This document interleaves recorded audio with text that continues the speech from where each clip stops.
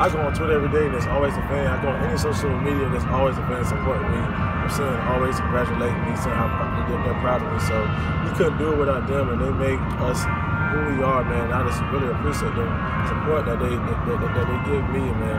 It's unbelievable, man. Every day it's always somebody saying something about me, saying something good about me. So I really appreciate it. Did it ever make you laugh? Anything funny you see on social media? The funniest thing I seen with these fans, somebody made like a thing like my hair in the back. I guess SEC championship, people kept sending me that. I was like, who in the world would think of that? But that was like crazy. I was like, who the hell would put like my thing looking like my hair in the back of their hair? I just got a picture on my phone. That was kind of funny. You hear a lot about your hair. People talk about your hair a lot. Yeah, they just ask me how does it fit under my helmet, and am I ever gonna cut it off? But no, I'm not gonna cut it off. And it fits fine under my helmet.